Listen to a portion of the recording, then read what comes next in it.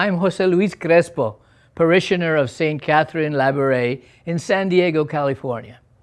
And I'm blessed to welcome you to iGod, today's reflection of September 18th, week 24 in Ordinary Time.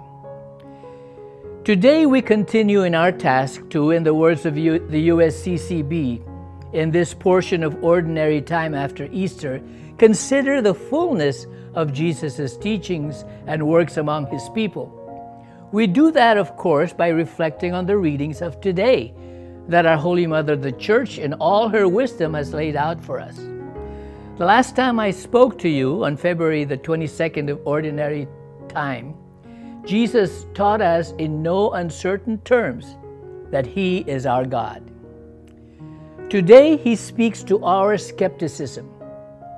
In the Gospel, Jesus speaks to the crowds and asks, "To what shall I compare the people of this generation? What are they like? They are like children who sit in the marketplace and call to one another. We played the flute for you, but you did not dance. We sang a dirge, but you did not weep."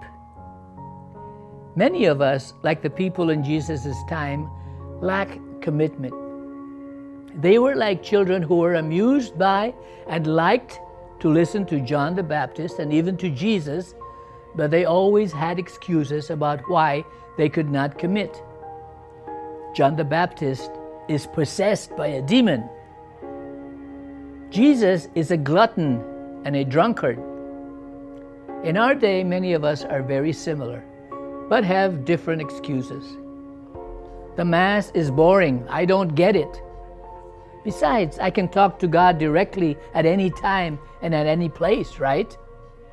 We lack commitment and the wisdom to discern that instead of listening to the words of the Lord, as in today's Alleluia, we are reminded, "Your words, Lord, are spirit and life. You have the words of everlasting life." We allow our minds to be infected by the cynicism and skepticism of the world we live in. The second reading reminds us that the God we follow, whom some of us choose to be skeptical about, was manifested in the flesh, vindicated in the spirit, seen by angels, proclaimed by the Gentiles, believed throughout the world, taken up in glory. Jesus reminds us in today's readings about how and why we came to believe in Him and avoid the skepticism and doubt. Let us also be reminded of the words He spoke to Thomas. "Put your finger here and see my hands. Bring your hand and put it into my side, and do not be unbelieving, but believe."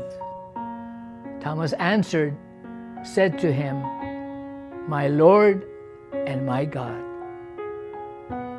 Let us pray. Dear Father in heaven, thank You for our Christian faith. Bring us the Holy Spirit to enkindle the fire of Your love in us, so that we may shun skepticism and continue in our belief in You. We ask this through Your Son, Jesus Christ. Amen. Thank you for partnering with WordNet. Now, we have an easy and fun way of making your donations to WordNet. Use the number that is on the screen to text your amount and follow the on-screen instructions. Thank you very much, and be blessed always.